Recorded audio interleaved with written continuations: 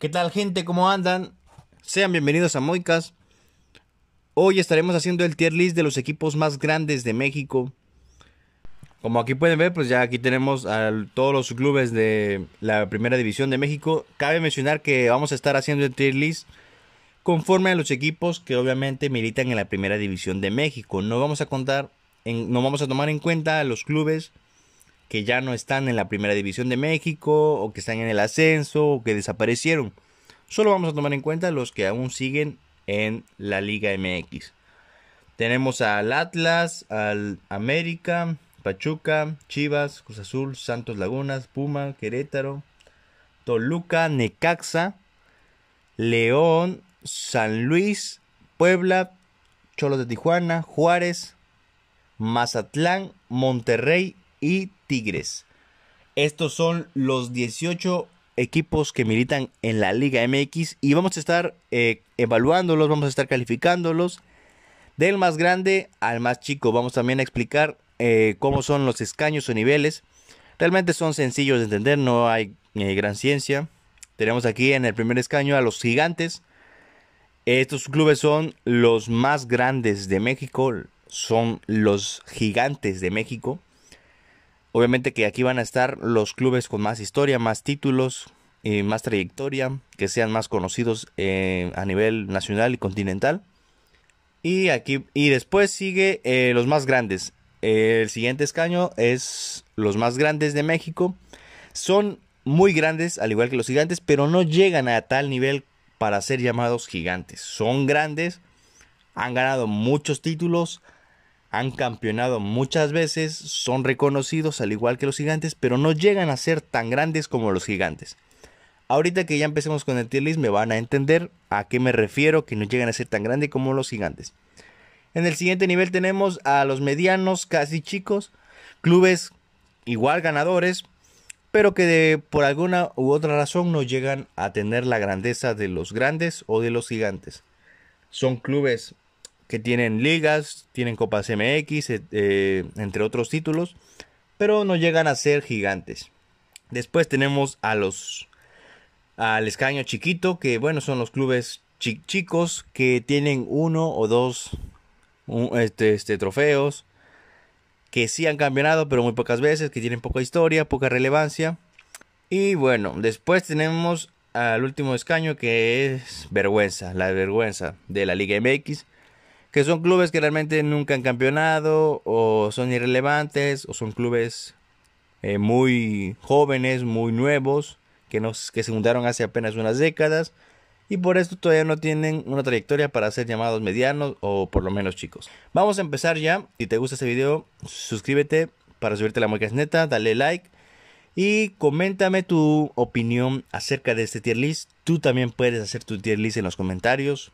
Hazlo, no hay ningún problema. No todos tienen que estar de acuerdo con lo que diga, realmente no.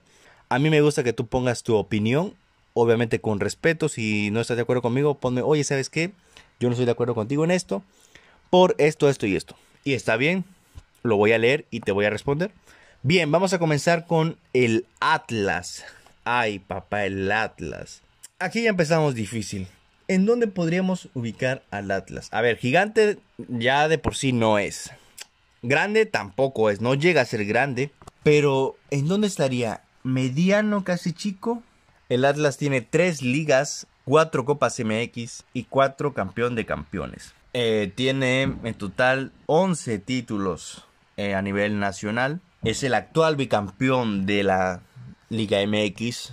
Así que no puedo ponerlo en chiquito porque claramente no lo es. No tiene 11 ligas, tiene solo 3. Y lo voy a poner en mediano, casi chico. Tal vez no es el más grande de los medianos, tal vez puede que sea el intermedio o incluso el más chico de los medianos, pero en este escaño sí va, en el mediano casi chico. Bien, ahora pasamos con el siguiente. Ay, papá, que se viene el América. El América es un club muy conocido, muy odiado y muy amado a la vez. Pero ya dejándonos de rodeos y de bromas, el América sabemos que es un equipo, lo aman por algo, es un equipo gigante, así de simple. El América es un equipo gigante. ¿Por qué? Bueno, porque es el equipo más ganador de México. Tienen 13 ligas, 6 copas MX, 6 campeones de campeones, 7 Conca Champions, 2 copas interamericanas. Es el equipo más ganador de México. Es un club que es conocido a nivel nacional, que tiene hinchas a nivel nacional y que es conocido a nivel intercontinental. A nivel mundial no sabría decirte, pero por lo menos en el continente, el América sí es conocido. En Sudamérica, en Centroamérica y en Norteamérica, el América es conocido porque es un club gigante, es uno de los gigantes de México. Tiene una buena cantera, de su cantera han salido muy buenos jugadores mexicanos, representantes en la selección. Así que el Club América, un gigante, aunque a algunos les duela decirlos, aunque a algunos les duela aceptarlos, el América es un club gigante, así de simple. Su escudo impone respeto, sus colores son conocidos y tiene un buen renombre. Ahora pasamos rápidamente con el siguiente club, que es el Pachuca. Llega a ser grande el Pachuca. El Pachuca tiene 6 ligas, 5 Conca Champions y una Copa Sudamericana. El Pachuca es un equipo mediano o el Pachuca es un equipo chico. Realmente es una buena discusión. Tiene su mérito que el Pachuca haya logrado ganar una Copa Sudamericana en una confederación donde claramente se les ponían trabas, malos arbitrajes, etcétera. Vamos a dejar el Pachuca por aquí. Ahorita regresamos. Cuando ya hayamos ponido a los demás clubes, vemos a dónde poner al Pachuca. Pasamos ahora con las Chivas de Guadalajara. Un club que realmente no necesita mucha explicación para saber a dónde va.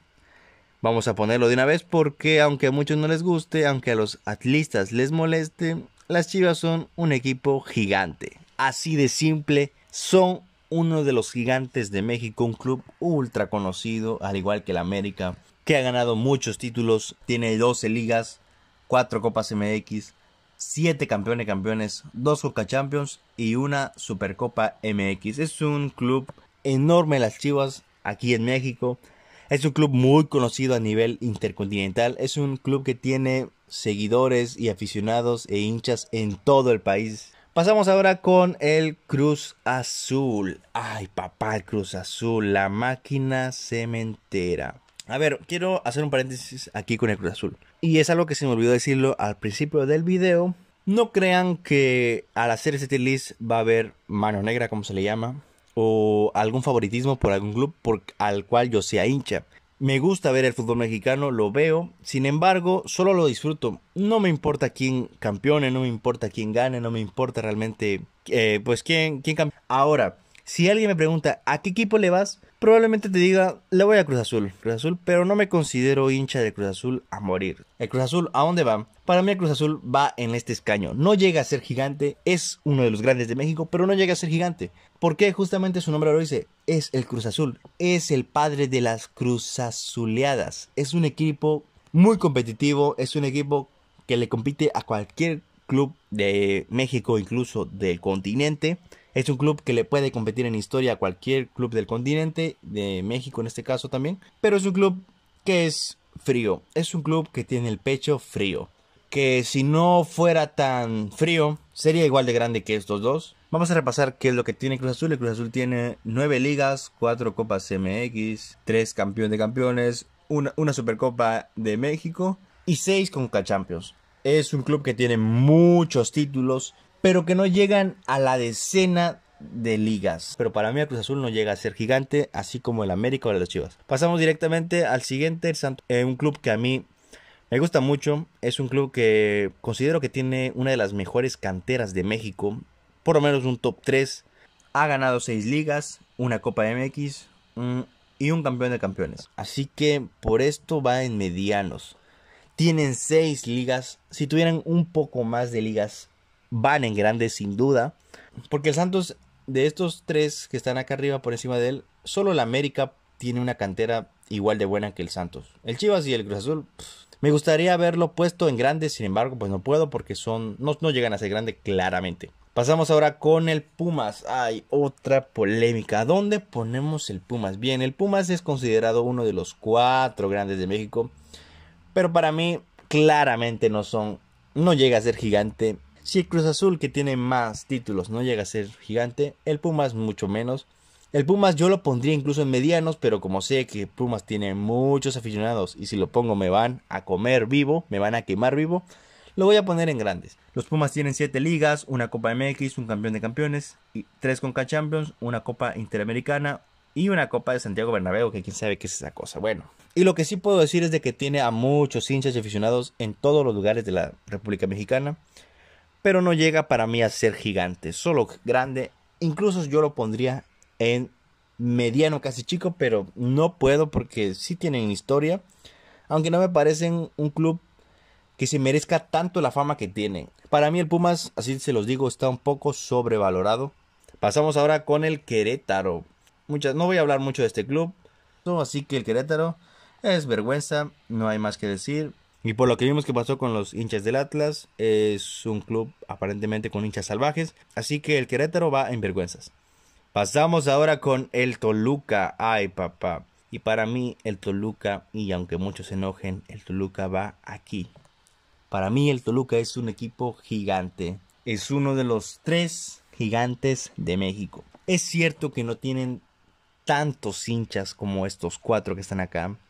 Es cierto que no venden tanto marketing como estos 4 que están acá. Pero eso no determina que sean un equipo grande, que sean un equipo muy ganador. Eso no lo quita. El Toluca es un equipo muy infravalorado. Podemos repasar lo que tiene. Tienen 10 ligas, 2 Copas MX, 4 campeones de campeones y 2 Conca Champions. Es imposible que teniendo esa cantidad de trofeos sea considerado menos grande que estos dos que pues realmente son considerados grandes, creo que por la cantidad de hinchas y fama que tienen a nivel del país. Pero el Toluca claramente es más grande que estos dos. Pasamos directamente ahora con el siguiente club, que es el Necaxa. Vamos a poner una vez donde va el Necaxa. El Necaxa es mediano. No es un equipo chiquito, tampoco es un equipo grande, pero tiene su grado. Tiene 3 títulos de liga, 2 campeones de campeones, una Supercopa MX, 4 Copa MX y una Conca Champions. Pero bueno, para mí es mediano. Y vamos a pasar ahora con el siguiente, que es el León. Uy, papá, ¿dónde ponemos al León? Para mí el León, sin más dudas, es grande. Es un equipo grande. Tal vez no es considerado grande para las televisoras y para los hinchas. Pero si repasamos los que tiene el León, que son 8 ligas, 5 Copas MX, 5 campeones de campeones. Incluso voy a hacer algo que tal vez se enojen mucho, pero para mí... A ver, no me agarra. Déjenme checar acá. A ver, espérenme tantito. Para mí el León es más grande que Pumas. En este mismo escaño, sí. Para mí el León es un poco más grande que Pumas. Tal vez Pumas tenga más fama, más hinchas, pero para mí el León es más grande que Pumas. Así de fácil. Atlético de San Luis, bueno, no hay que decir mucho. Es un club muy joven. Es vergüenza, sí, sin duda. Y pasamos con el siguiente ahora, que es el Puebla. Vamos a poner... ¿Dónde ponemos al Puebla? Bueno... Creo que el Puebla va en chiquito. Es un club que tiene 2 ligas. No tiene nada, es cierto, tiene 2. Es un equipo que temporada a temporada sorprende a muchos hinchas mexicanos que son de otros clubes, porque con un plantel tan modesto, podemos decir, le compite a cualquiera de estos que están acá arriba. Le compite y llega... Y en las últimas temporadas se ha metido a liguilla. Como ya dijimos, con un plantel tan modesto ha podido competir. Sin embargo, pues lamentablemente no ha ganado tantos títulos. Por eso es que no lo puedo poner en mediano, lo pongo en chiquito. Pero el Puebla, digamos que es un club chiquito con corazón de grande. Y el siguiente club pues es Xolos de Tijuana. No creo que sea en vergüenza, es un club chico, tiene por lo menos una liga. Estos dos pues no tienen nada. Así que pues el Cholo, al tener una y al ser un club joven y que en tan poco tiempo logró campeonar, tiene su grado de mérito. Así que pues vergüenza no es, pero chicos sí. Juárez, bueno, Juárez no hay que decir mucho, es un club igual joven, va en vergüenza. El siguiente, Mazatlán, también no hay mucho que decir, vergüenza. Y aquí ya empezamos a finalizar este tier list y empieza a haber más polémicas. ¿En dónde podría ir el Monterrey? Para mí el Monterrey es un club muy sobrevalorado. Considero que tienen mucha fama, pero no son tan grandes como dicen ser. No han demostrado lo que deberían demostrar. Hicieron una vergüenza en el Mundial de Clubes.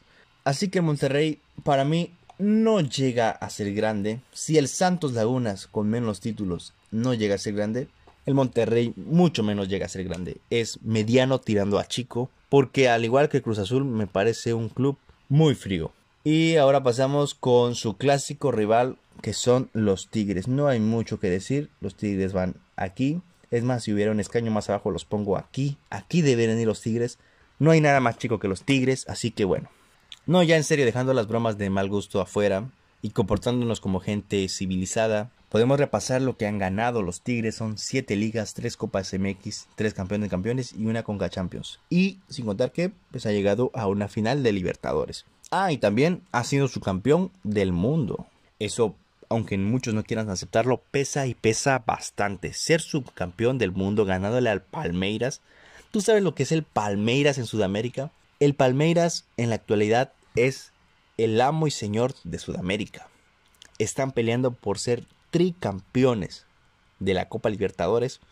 Y el único club que los podrá frenar tal vez sea el Flamengo. Pero está hablando que el Flamengo está invirtiendo una cantidad absurda de dinero en ese club. Es cierto, trayendo a puros veteranos. Va a ser un club de veteranos, pero pues son estrellas de Europa. Algunos que han traído de ligas exóticas. Y el Tigres, ese equipo tan chiquito, le pudo ganar al Palmeiras. Ahorita sale un sudamericano a decirme, oye, pero es que no fue una buena campaña del Palmeiras. Bueno, lo que tú quieras. Le ganó al Palmeiras y no se comió una goleada del Bayern. Todos creían que el Bayern iba a golear los 7-0, 5-0, no sé. No, el Bayern solo le metió un gol. Tigres se fue muy dignamente del Mundial de Clubes. El Tigres, aunque a muchos les duela, es un equipo grande. Ya ha pasado a ser grande en la historia del fútbol mexicano. Ha hecho cosas importantes a nivel internacional. Ha llegado a una final de Libertadores. Ha llegado a una final del mundo en el Mundial de Clubes, ganándole a un equipo brasileño de los más fuertes en la actualidad. Así que no considero prudente llamar chico a Tigres. Ya dejen de hacerle bromas a los hinchas de Tigres. El Tigres no es un equipo chico, es un equipo grande. Ahora sí volvemos al Pachuca. Bien, el Pachuca pues ya dijimos que tiene 6 ligas, 5 Conca Champions y una Copa Sudamericana. ¿El Pachuca está a nivel de grande o es un mediano tirando a chico? Lo voy a poner en grande, pero casi rozando la línea de mediano. ¿Por qué lo pongo en grande y por qué no en mediano? Porque para mí el Pachuca, al igual que el Santos, tiene una de las mejores canteras de México. Han salido grandes futbolistas de sus canteras. Sale mucho material de selección en este club. Y por esto considero que el Pachuca es un equipo grande.